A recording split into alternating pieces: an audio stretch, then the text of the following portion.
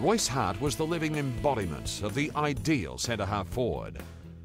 Leaving Tasmania at the age of 17 to try his luck with Richmond, he enjoyed a dream VFL debut season in 1967, being acknowledged as the Rookie of the Year, kicking 55 goals, representing his adopted state and playing in Richmond's first premiership team for 24 years. My first year, when I was 19, was probably the most memorable because Richmond hadn't won a flag for 25 years, and just see the look of the older people who've been around the place all that time, the look on their faces, I can still remember that.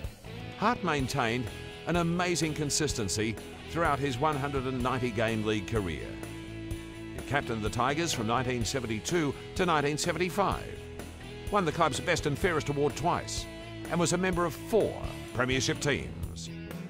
He is a legend of the AFL and centre-half forward in the AFL Team of the Century.